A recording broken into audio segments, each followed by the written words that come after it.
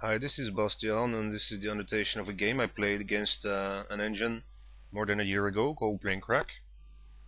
And in this game I used the Halosar trap of the Blackmar Diemer opening. Now, this isn't the game I wanted to annotate, but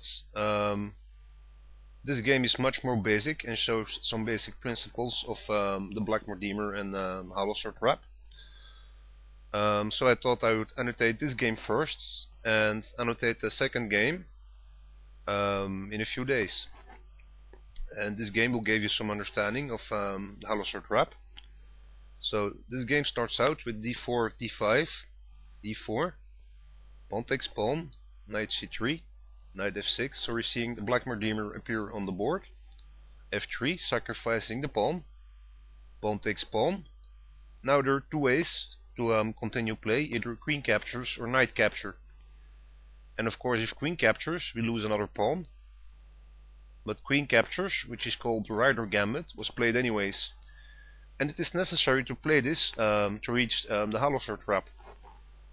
So queen captures.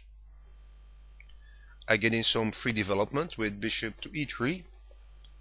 Queen moves to b4. Which is the move we will typically see from people not familiar with the Blackmar Diemer. Because now the queen attacks the pawn on b2. This knight is pinned. There's no defense with b3 to save the pawn, because otherwise queen takes knight. And castling leads to bishop to g4, which will lead to white losing a major piece or losing an exchange. Yet castling is a part of the Halosar trap. Bishop to g4 is allowed. And now the attack is knight to b5, threatening mate. So bishop takes queen, knight takes pawn, checkmate. So the queen cannot be recaptured. If queen takes knight, we get bishop takes queen, check, with tempo, allowing us to retreat to queen.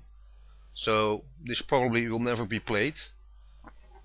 If it does get played, game will be something in the lines of c6, then queen to g3, bringing the queen into safety. Bishop takes rook,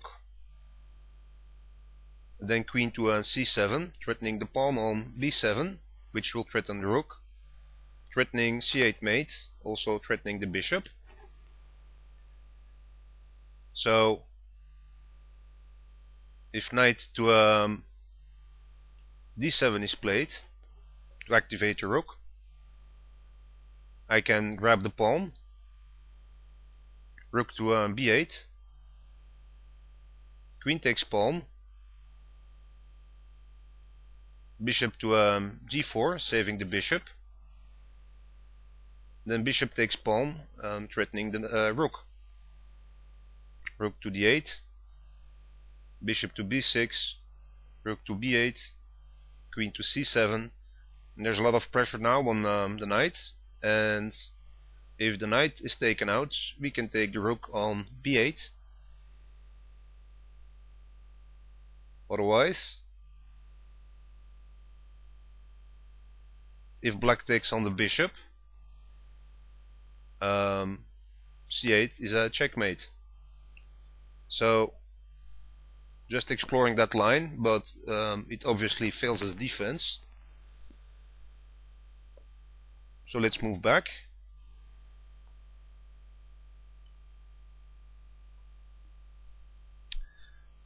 And queen takes knight cannot be played, of course.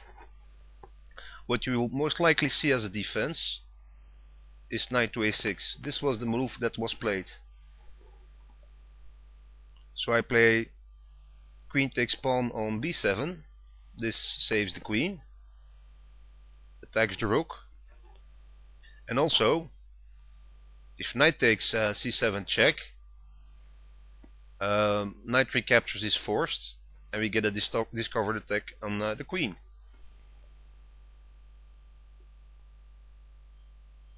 So let's see what black may try. If bishop takes rook to gain back the rook, we get queen takes rook check, king to d7. Then there are several possibilities. King takes bishop, for instance, and there's no danger for an attack by black. If queen takes pawn, we get knight to a7 with the possibility to check. Queen b1 I can block, then say random move h6, queen to c8, and black is already in a forced mate. So that's not going to happen.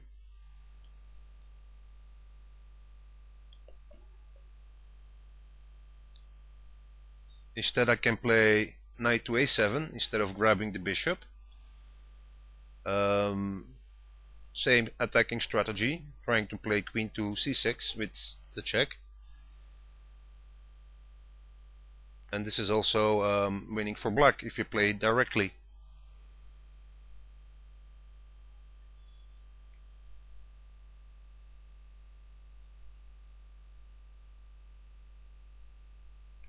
However, this wasn't played.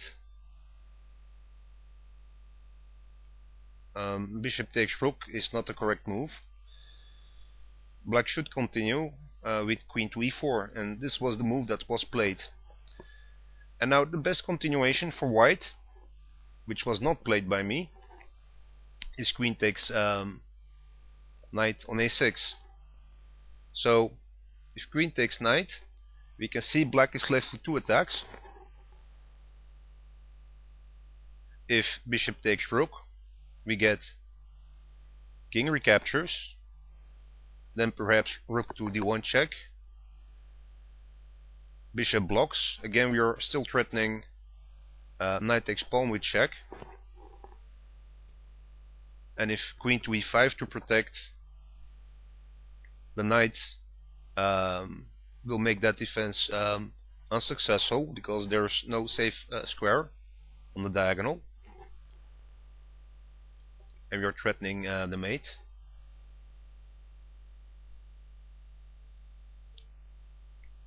If e6 is played to provide escape, queen takes pawn check, king e7, losing for black.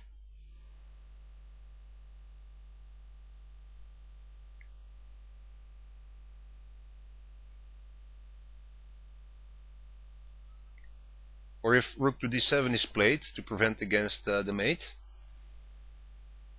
we can play queen to c8 check, rook blocks, knight takes pawn checkmate. So this is just one variation.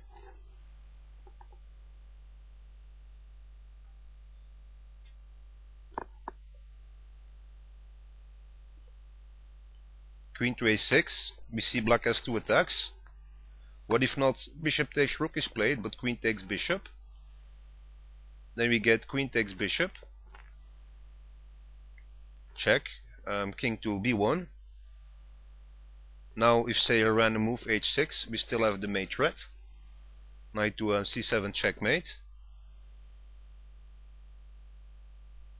If queen to c5 is played, which is necessary to protect against that,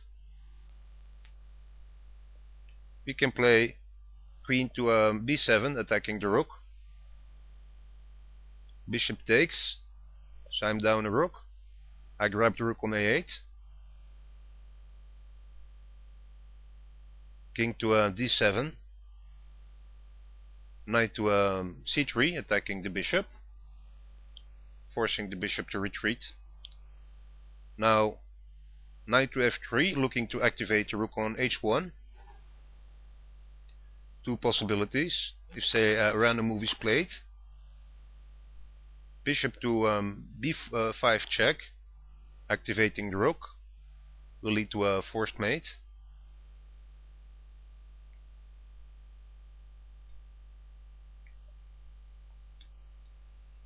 You can well, black will also lose the queen, but it's a forced mate after a few moves.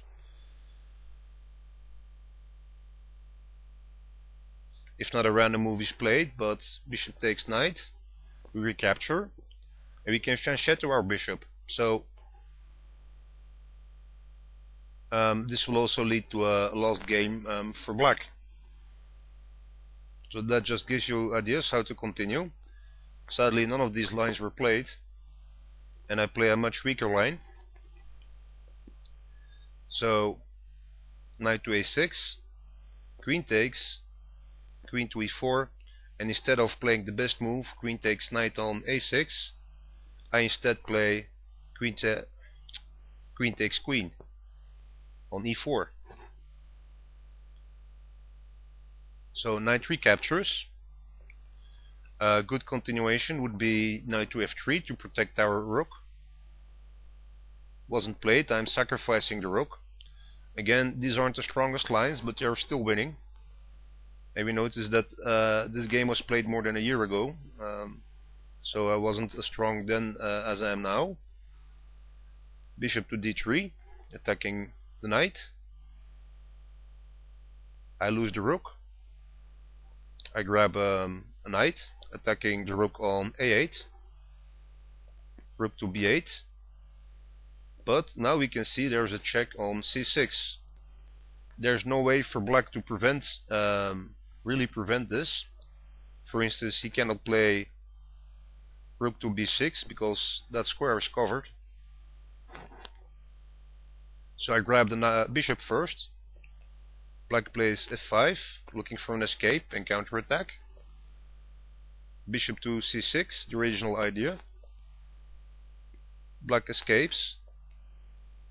Knight develops, also activating the rook. d8 check. King retreats to c1. Knight to b4, threatening the pawn on a2 and the bishop on c6.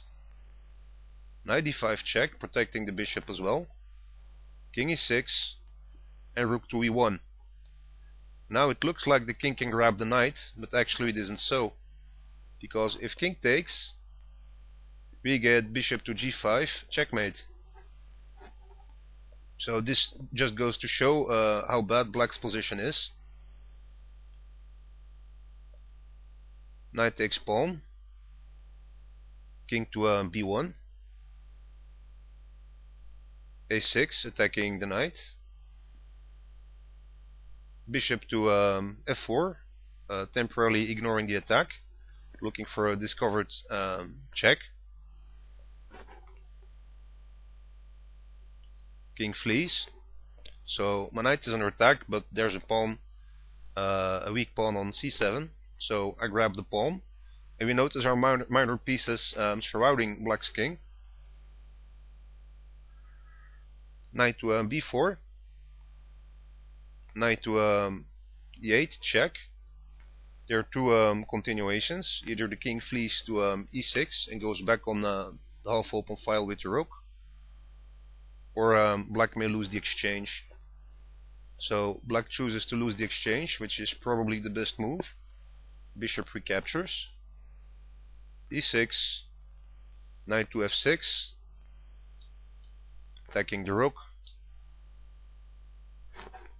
Now, if rook to g8 were to be played, we can play bishop to g5 check, king to g6, then h4, and continue our attack on the king. So if let's say a5, knight to h8 is a checkmate.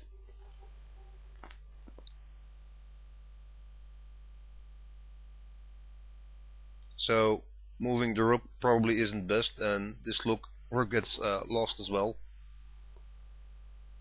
King to e7 is played instead. I grab the rook, so I'm winning exchange sacrifice. Black grabs the bishop. I'm grabbing another free pawn. This pawn is becoming weak. Check, gaining tempo. King to d7. f7 is covered. Rook to e5. g6. c3. Knight to c6. Check.